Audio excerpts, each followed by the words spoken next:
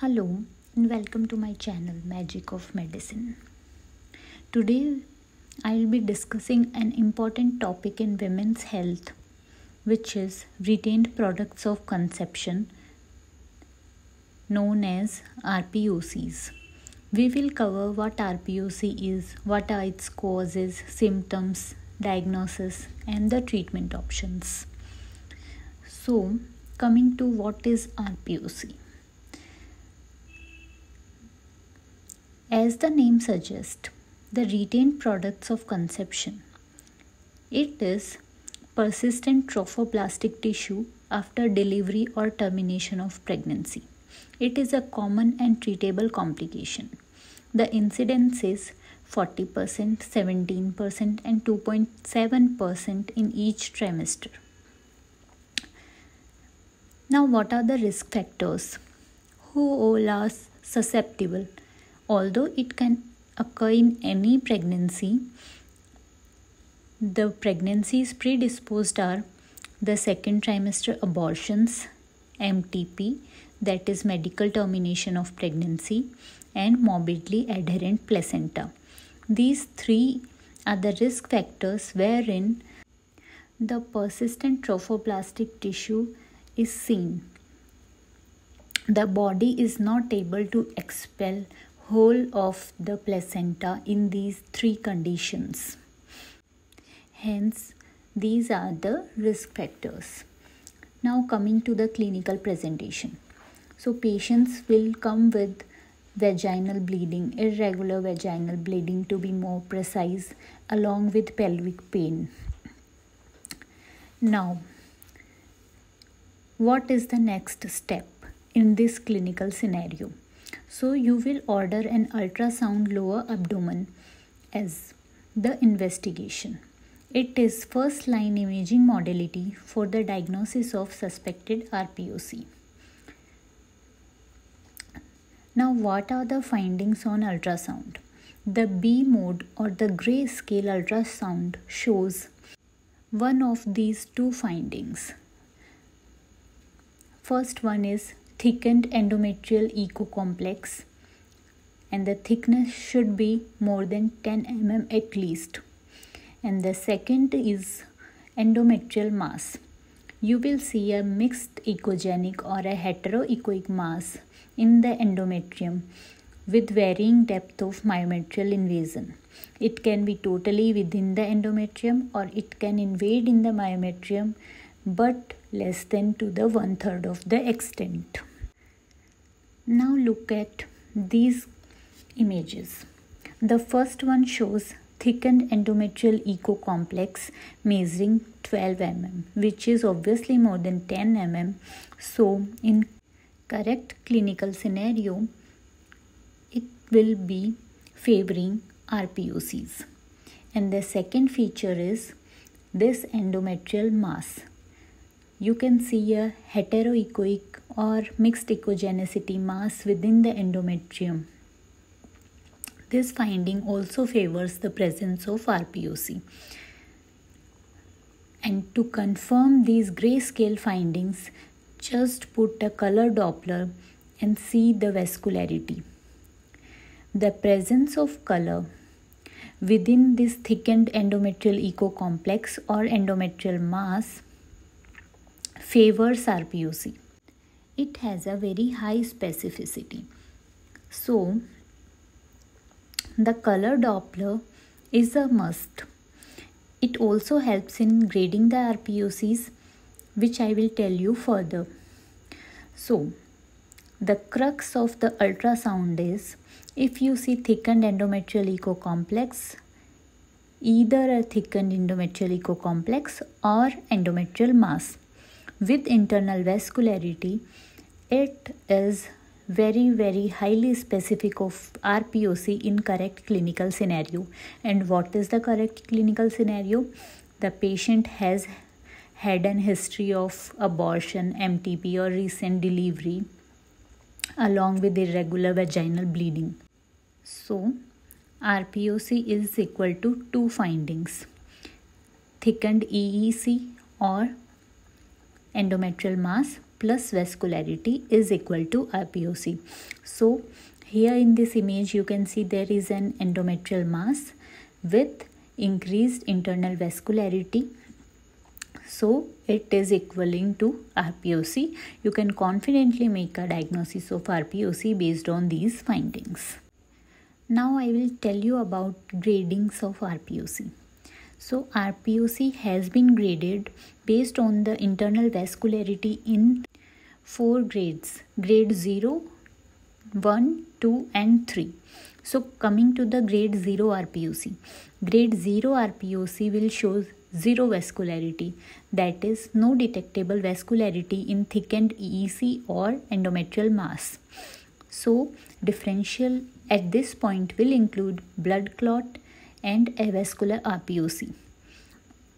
You do not need to delineate between these two entities because both of these will not hamper clinical management, because both tend to pass spontaneously without intervention are unlikely to cause severe bleeding. So if you have a grade 0 RPOC, no worries. It is either a blood clot or an avascular RPOC, both of which are harmless and will pass spontaneously.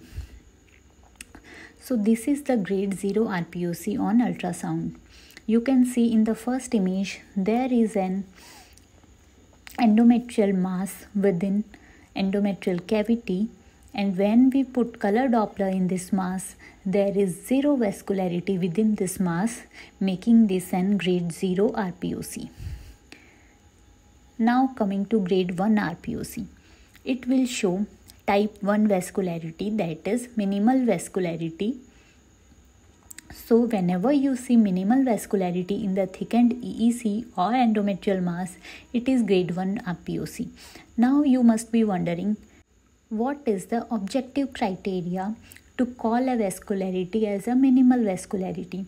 So you have to compare the vascularity with adjacent myometrium in that section. If the myometrial vascularity in that section and that image is more than the vascularity in the RPOC, then it is grade 1 RPOC. So it is simple. Just compare the vascularity with myometrium. Vascularity in the mass or EEC less than myometrium is grade 1 RPOC. Now I will show you the example of grade 1 RPOC to be more clear. So this is grade 1 RPOC. Look here. In the first image you can see a mixed echogenic heteroechoic mass within the endometrium, and when we put color Doppler in this mass, there is minimal vascularity. Look at the adjacent myometrium. You can see that the endometrial mass has a vascularity less than that of adjacent myometrium, making it a grade 1 RPOC. Now coming to grade 2 RPOC. Grade 2 RPOC will show moderate vascularity in the thickened EEC or mass, that is the vascularity equal to myometrium. This is the objective criteria. Now coming to the example of grade 2 RPOC. In the first image you can see endometrial mass, and when we put color Doppler in this mass, you see the vascularity within the mass is equal to that of adjacent myometrium. Hence, you will label it as a grade 2 RPOC in your report. Coming to grade 3 RPOC. It will show marked vascularity in the thickened EEC or mass. And marked vascularity means vascularity in the mass will be more than the myometrium. Now this scenario will hit you with the differential. The AVM will be a potential differential of this imaging picture. So, caution should be advised to the gynecologist during treatment, because these cases will have high risk of bleeding if a large vessel is inadvertently unroofed during dilatation and curettage. These hypervascular RPOC may cause massive bleeding leading to uterine AVMs and may require uterine artery embolizations prior to intervention. And this is the grade 3 RPOC on ultrasound. In the first image, you can see thickened endometrium. And when we put color Doppler in this, then you can see that there is marked vascularity within the endometrium more than the adjacent myometrium, making it a grade 3 RPOC. Now, how will you differentiate this grade 3 RPOC from its potential differential AVM? So, I will make it easy for you. Here's a table. RPOC versus AVM, that is arteriovenous malformation. So the most important feature is the location. RPOC will have its epicenter in endometrium and AVMs will have its epicenter in myometrium. Second is angiography. On angiography, you can see an early draining vein in AVMs while it will be absent in RPOC. Now here's the list of differentials of RPOC. So first differential is a blood clot. It is the differential of grade 0 RPOC, and you do not need genuinely to differentiate between blood clot and a grade 0 RPOC because practically it doesn't matter. Both are harmless and both will pass out spontaneously. Second differential is AVM, which is the differential of grade 3 RPOC, and I have already told you the difference. Look for the epicenter. AVMs will have the epicenter in myometrium, while RPOCs will have their epicenter in endometrium. Third differential is gestational trophoblastic disease. It also looks as mixed heteroechoic mass in endometrial cavity. And how will you now differentiate this from RPOC? So the most specific one is, if you have to remember just one point, remember to look for beta HCG and history. Beta HCG will be highly raised in GTDs. They will be in lakhs. While in RPOCs, there will be low levels of beta HCG or a decreasing trend of beta HCG, and they will mostly be less than 10,000, not more than it. And the fourth differential now is endometritis. On USG, it will show thickened endometrium, heteroechoic endometrium with increased vascularity. Hence, it can mimic RPOC, but it will have a different clinical scenario. So, it will be easily ruled out. Now, coming to a tabular differentiation between RPOC and GTD. So, you can differentiate it clinically by the investigations and by the imaging. So, clinically, RPOC will have transvaginal expulsion of fetal remnants, while GTD will have transvaginal expulsion of hydropic vesicles. Secondly, uterine size in RPOC will be equal to or less than the gestation age, while in GTDs there will be excessive uterine size, which will be minimal, more than 4 weeks larger than the gestation age. Second point is hyperemesis gravidarum. RPOC will not have hyperemesis gravidarum, while GTDs will have high cases of hyperemesis gravidarum. Next is the investigation, which is beta HCG, and it is the most important one. In RPOCs, there will be low levels or decreasing trend of beta HCG, that is less than 10,000, while in GTDs, rising or persistently elevated beta HCG levels will be seen, and usually they will be more than 1 lakh. Now coming to the imaging differential. So on imaging, you will see bilateral ovarian cysts and ascites in GTD, while these will be absent in RPOC. Ovarian cysts are obviously the theca lutein cysts, which are classically associated with GTDs. And second is our favorite color Doppler. In RPOC, color Doppler will show low peak systolic velocity and low resistive index, while in GTDs there will be high PSV and high RI.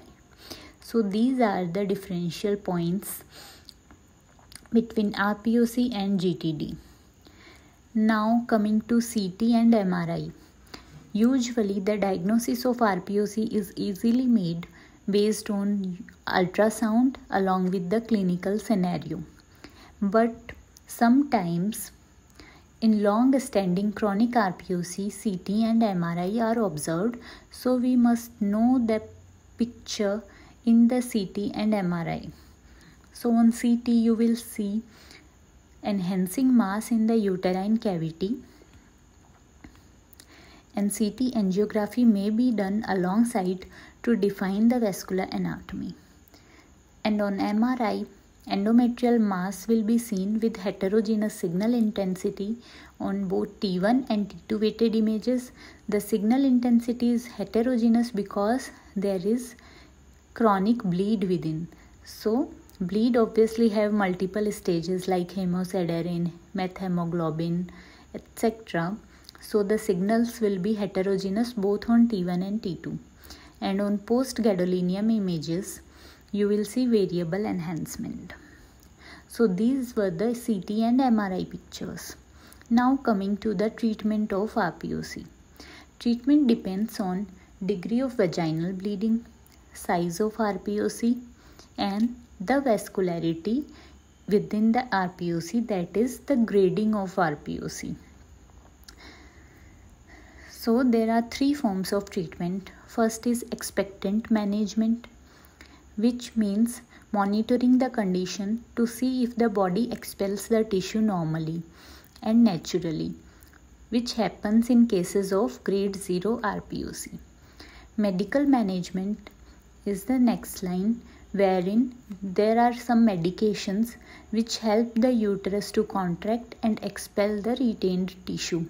And the last resort is surgical management, wherein dilatation and curettage is done to remove the retained placenta. So this was all about RPOC. I hope you found this video about RPOC useful. Understanding RPOC is vital for maintaining women's health. If you suspect RPOC or are experiencing any related symptoms, you now know what is the management and what is the diagnosis. Thank you for watching. Please like, share and subscribe for more educational videos.